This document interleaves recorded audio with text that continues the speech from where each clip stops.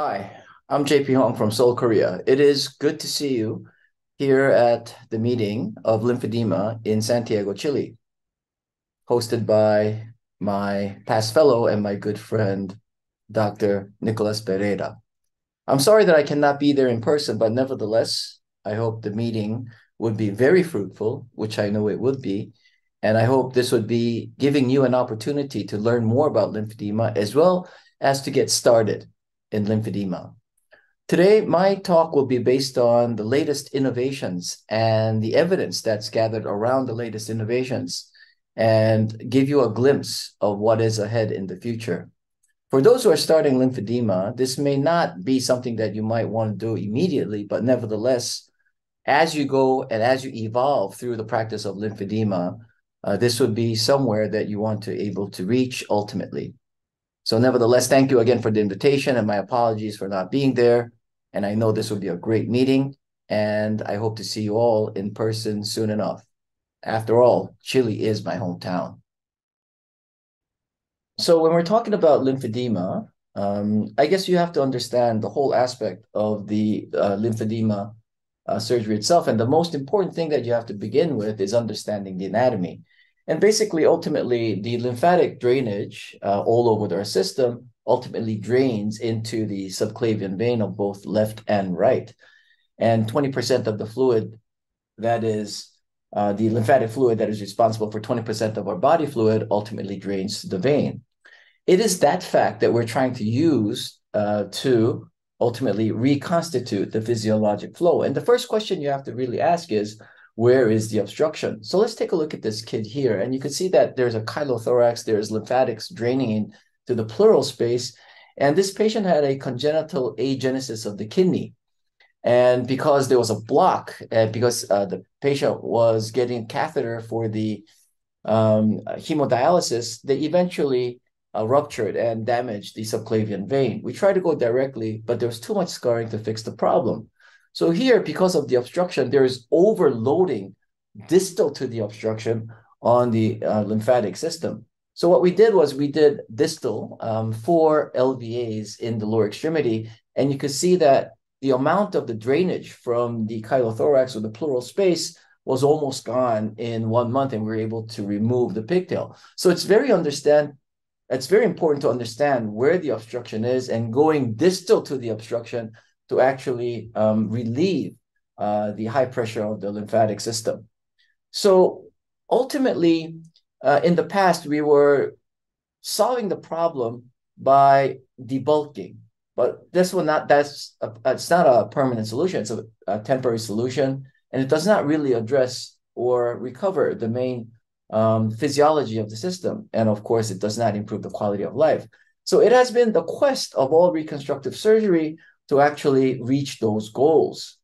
And there are 3 main components when you talk about reconstructive surgery. In our hands, it's the aspect of using microsurgery, lymph node to vein anastomosis, lymphatical vein anastomosis, and of course, replacing what is missing, which is also microsurgery using free flaps with lymph nodes. And this idea of doing lymphatic to venous anastomosis or bypass is not really something new.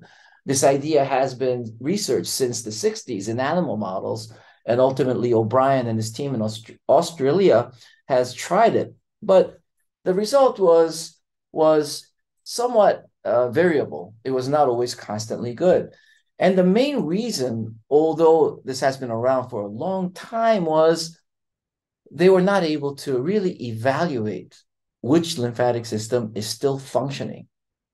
And they would anastomose to a already sclerotic or degenerated lymphatics, and they would not have a good result. You also have to remember that the degeneration occurs from proximal to distal. So in the past, when they were able to only do large vessels, like in the groin region, connect the lymphatics to the vein, if it was not degenerated, they would have good results. But the reality is, as the disease of lymphedema progresses, then the degeneration occurs proximal to distal. And this is why a lot of the times they are faced with degenerated lymphatic vessels.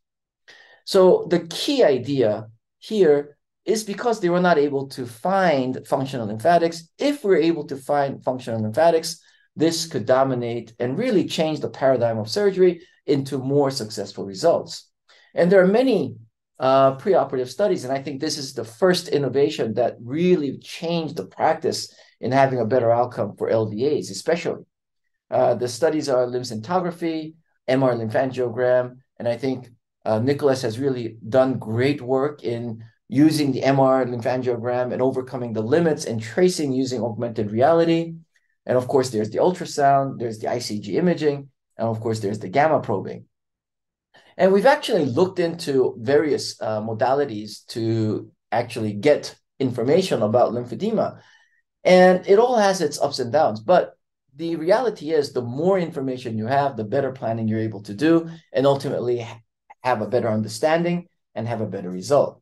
But in our hands, I think what the two most essential modalities of imaging is the ICG and the ultrasound. And we'll go a little bit more deeper into why these two are the most important imaging. And you can see here that the simple detection rate is very high in MR lymphangio, ICG, and as well as the ultrasound. But what's really interesting is that the conversion rate into success in the early process of the disease of the lymphedema, they're all relatively high.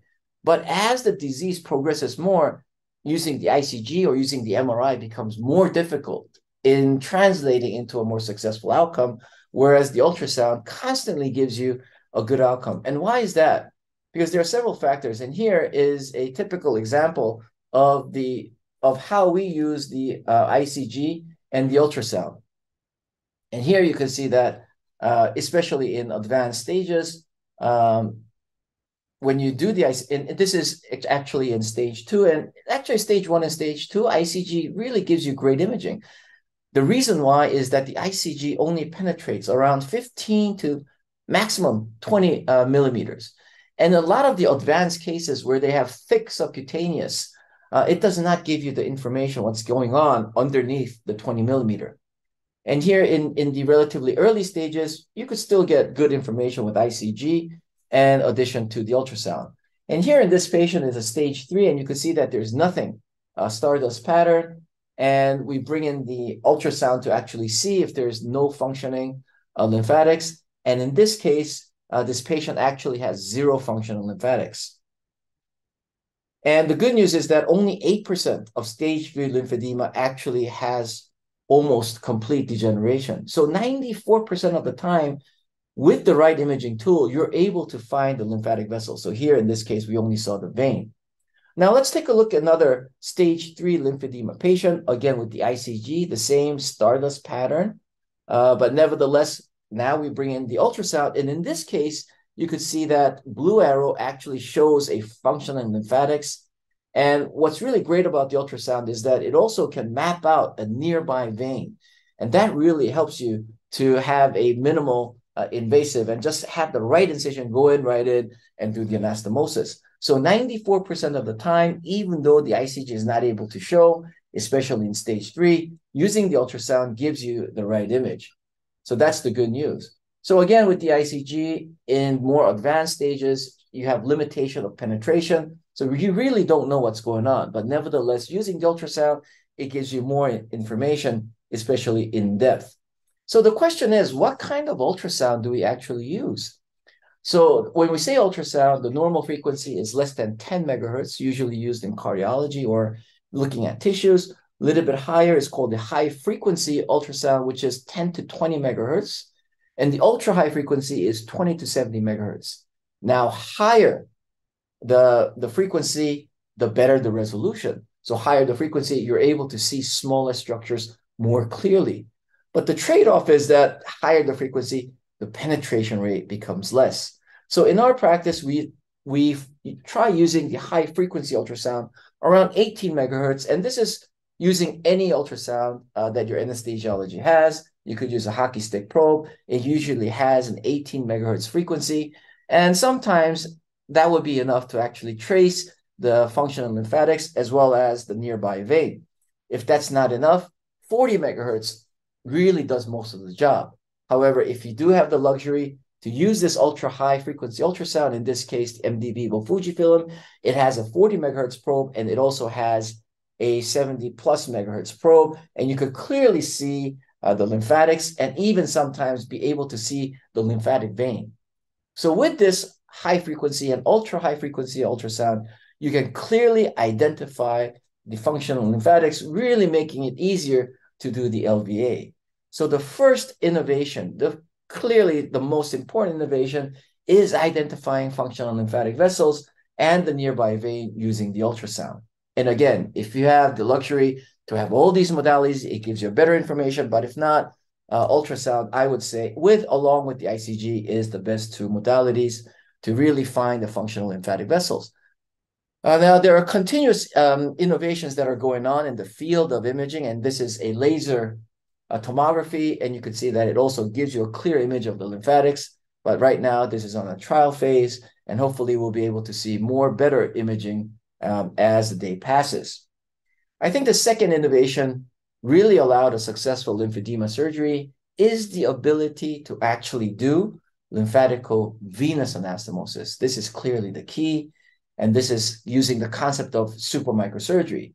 As Dr. Kushima says, supramicrosurgery is a concept using vessels less than 0.8 millimeters. So why 0.8? Because when I was in training, it was statistically significant. Any vessels under 1 millimeter had a higher chance of failure.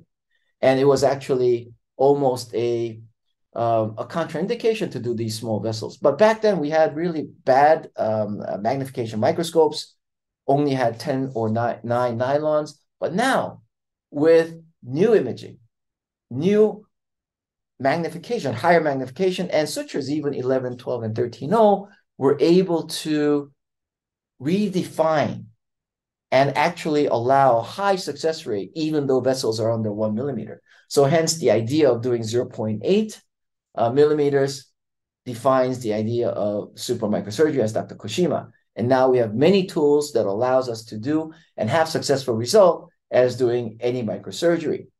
And also going into the field of supramicrosurgery, this has led to further innovation. Now we have robots that actually able to do ultra-fine anastomosis without any tremor. So any beginner is actually able to do it. And this is a typical example of a Simani robot. You can see that it has a master and a slave relationship with the robot. And this is a 0.7 vessel. And you're able to have clear vision without any shaking. And this is another innovation that's extended from the idea of supramicrosurgery. So again, why is this important? And if you think about it, again, in the beginning, when they started to do LVA, they only could do it in the proximal large lymphatics and large veins. But however, this is where the degeneration occurs first.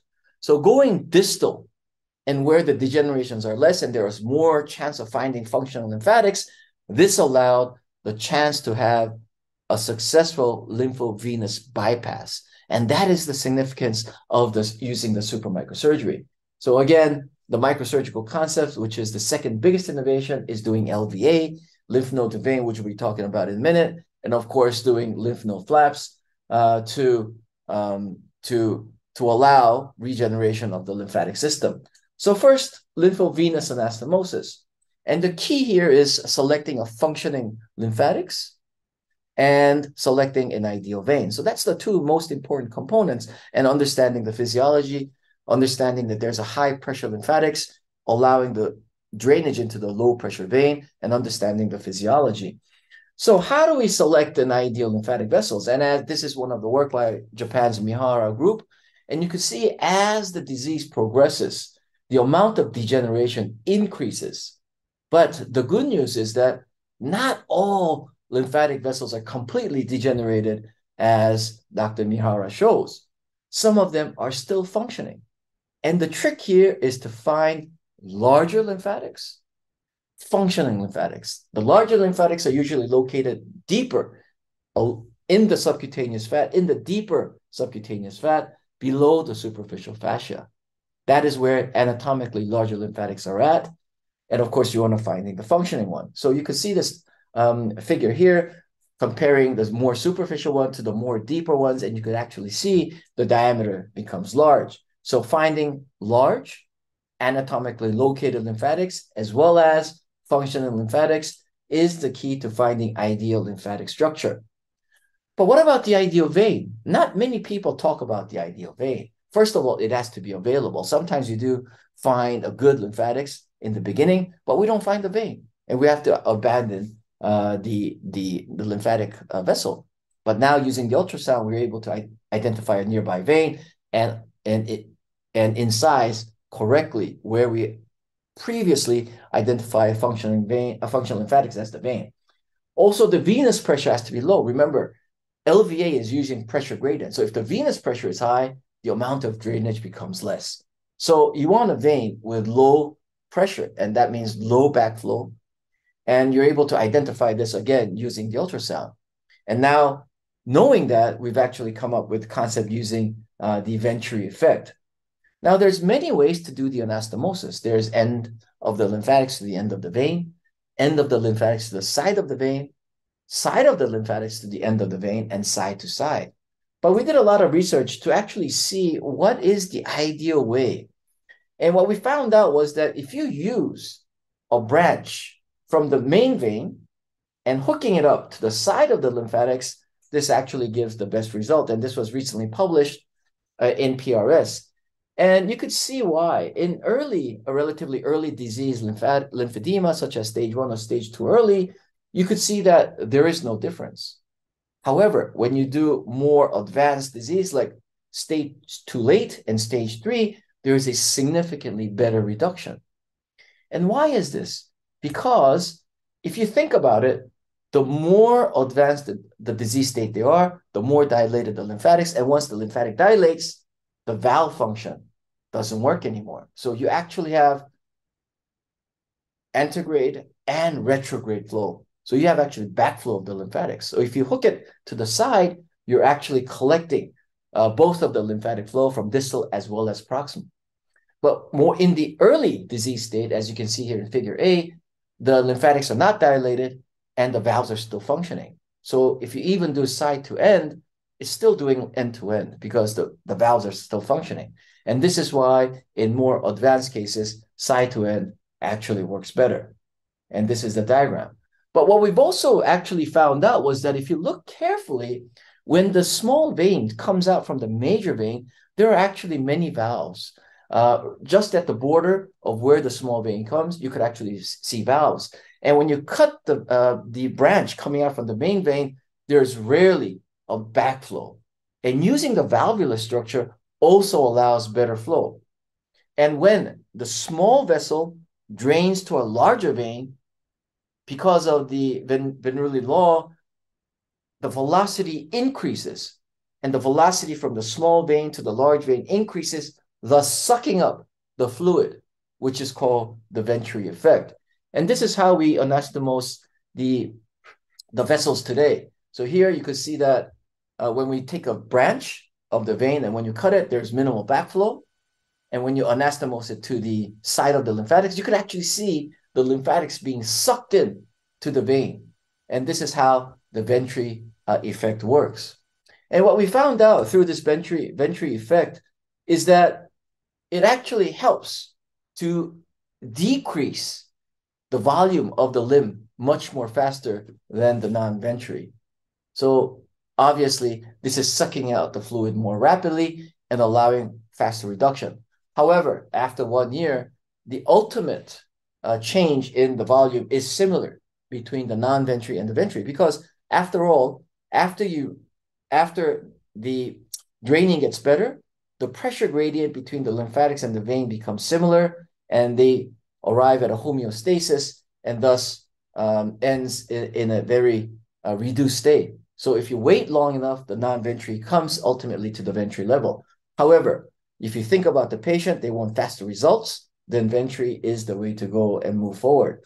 So we talked about how the super microsurgery works, selecting the ideal vein, selecting the ideal lymphatics, and how this has really helped, including the imaging, to improve the approach to physiologic lymphedema surgery.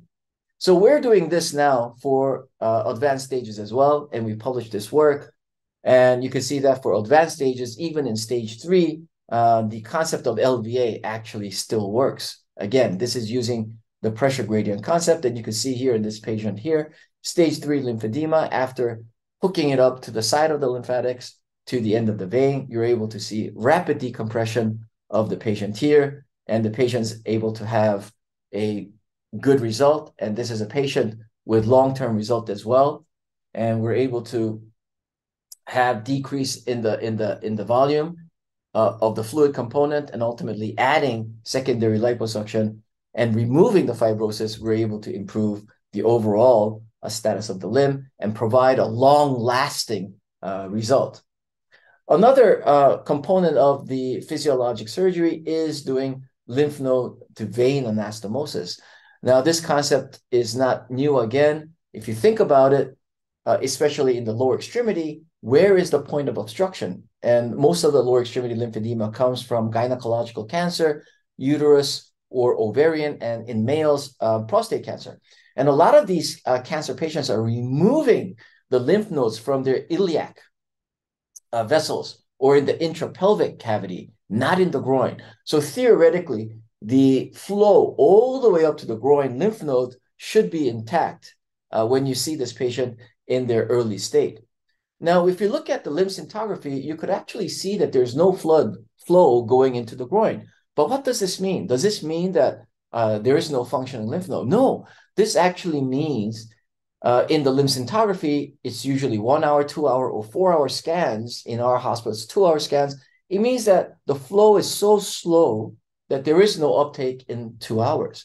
But if you look at the MRI, you could actually see a sizable lymph nodes. So we start to think, maybe the flow is slow, but the function is still there. And we start to identify relatively large lymph nodes which are functioning, around 1 centimeter, and we start to hook these lymph nodes up to the superficial vein. And again, this idea is not new. This was first done in a dog model by Dr. Kalnan et al. In 1968. And from the Polish group, Dr. Olszewski reported in 1988. But however, again, the results were not always good. And the reason why is because the degeneration occurs from the proximal. So there's a lot of lymph nodes under degeneration, especially in advanced stages. So the idea here is the same, finding functional lymph nodes. Again, Dr. Takumi also tried to do it in the efferent vessel, but this is super microsurgery. But we try to collect from efferent and afferent, drilling into the medulla and hooking up the large superficial vein. And really, this is not super micro, it's macro surgery, and basically anybody is able to do it. And this is how basically it works. Again, we use the ICG imaging the night before, and again, when we open, we find the superficial vein, we cut it, we make sure we understand the direction of the flow, and under the ICG, when we light up the ICG, you could actually see functioning lymph nodes. And if you see this uptake, it means there is lymphatic flow going up all the way to the groin. And once we see this, we penetrate the capsule and we penetrate into the medullary space and make sure that there is lymphatic fluid coming out. So here we're using a needle and then we're puncturing.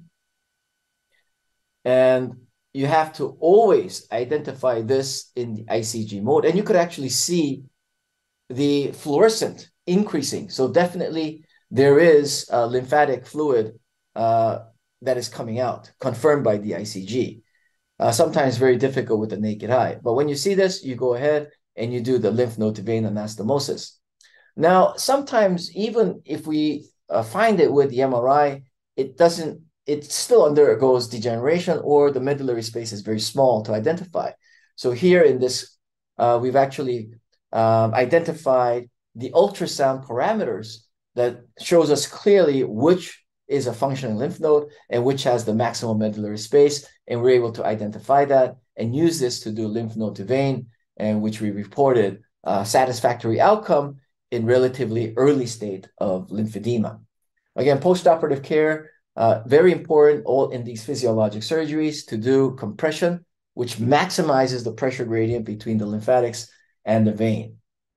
And we're not going to go into detail about the next physiologic surgery, which is replacing what is missing, lymph node flap. I'm very sure the other presenters will be able to touch upon. But nevertheless, the second biggest innovation with evidence is understanding the physiologic surgery, especially LVA and lymph node to vein anastomosis.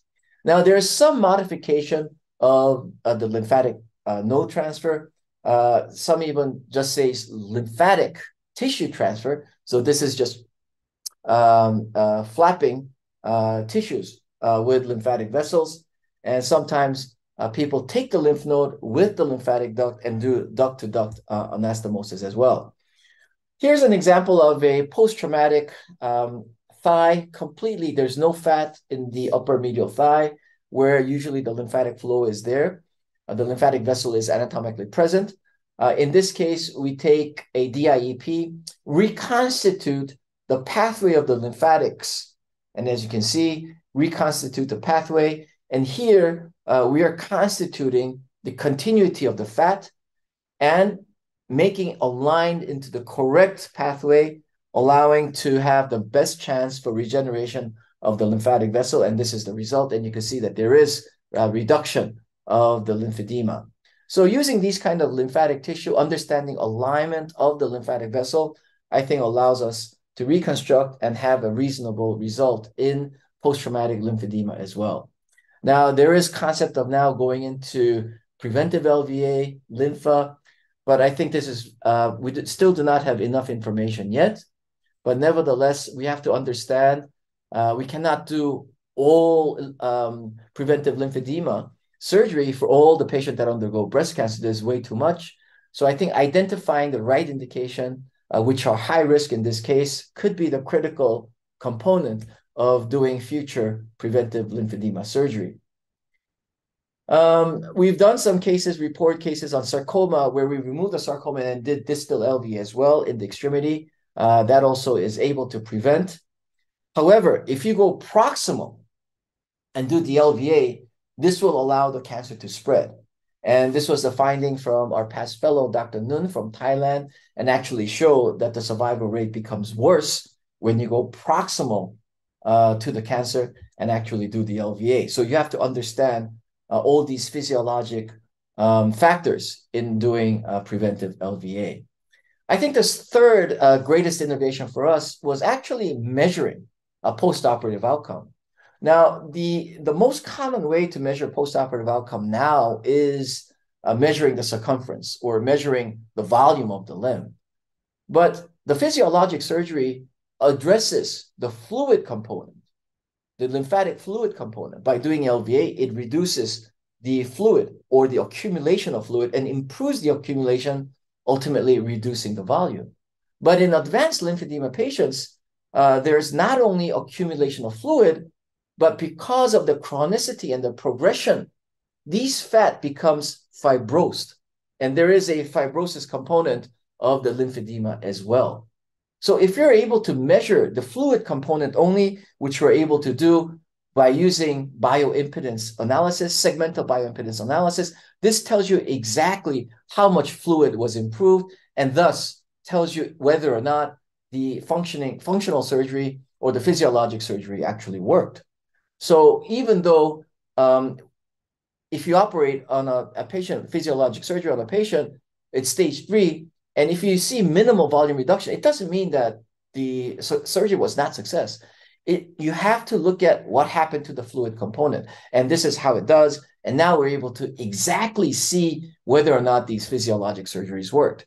So having these post-operative measurements, knowing and focusing on the physiology surgery, which is the fluid, and measuring the fluid component is critical.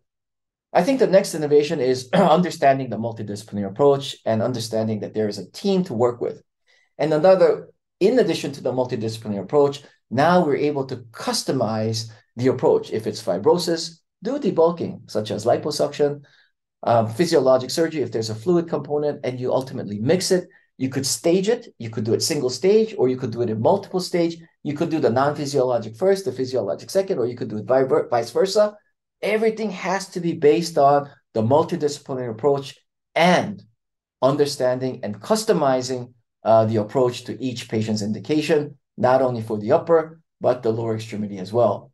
So the individualized combined approach, I think, is the way to go and has shown great outcome, as shown here in the PROM, that which we measured doing this kind of approach, had a very good patient response outcome measure.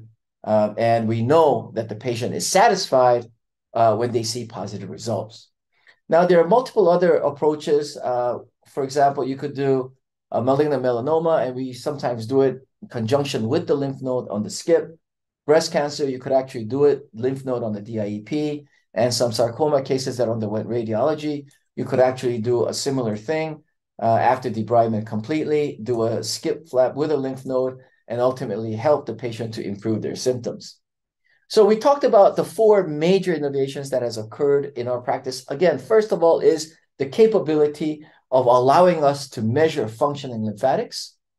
Second is understanding these imaging tools and what you can do with to clearly find these functioning lymphatic vessels or along with an ideal vein.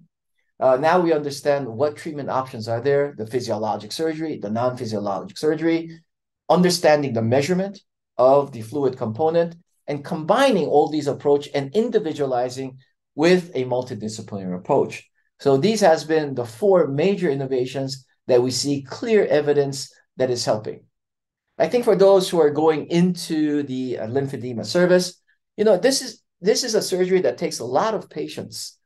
When I began the LVA back in 2005, it was very difficult with poor microscopes and with only 10 sutures. But if you continue to work with it, and as Dr. Koshima says, believe it works, and then you ultimately get better. Your skills evolve and you get better instruments. And a lot of these patients actually have very slow results. So be patient, believe it works, and please don't give up. And as Dr. Koshima says, this is a very difficult field, but you must continue to believe and you must continue to push yourself. If you do it, and if you do a couple of surgeries, say, oh, it doesn't work, and if you quit, you're not going to be able to help these patients. And you have to understand that our profession is, especially in reconstructive surgery, we always see failures. I still see failures. Every great surgeon still sees failures. And through failures, we get better. We understand what we did wrong, and we evolve. We find more evidence. So keep on pushing yourself, because if you never do, there is never innovation. And what's really exciting about lymphedema is that this is an ongoing science. And a lot of these factors are still very early stage findings. And these are preliminary. And of course, the skills and the technique and the technology is evolving. So this is a very exciting field that we are in. But most of all, the lymphedema surgery really allows us as surgeons to give hope for the 1 out of 100,000 primary lymphedema cases, for the 20% of the patients that occur lymphedema after cancer lymph node resection, which is almost more than 300 million patients around the world. How many surgery as plastic surgeons are we able to give such great hope? And this is why lymphedema surgery is so exciting. With that, I want to invite you, for those whoever wants to come to Seoul or drop by Seoul, to our hospital in Seoul, Asan Medical Center. So thank you again, Dr. Nicholas Pereira, my good friend, my past fellow, and one of the leading innovators in lymphedema in South America, for this wonderful visit. Chile, Santiago is my hometown. I'm Chilean, and I'm really sorry that I cannot be there in person, but hopefully I will be able to see you in the upcoming WSRM in Singapore this August, or if not, hopefully someday in Chile. So with that, thank you very much, and I hope to answer any questions if there is any. Bye-bye.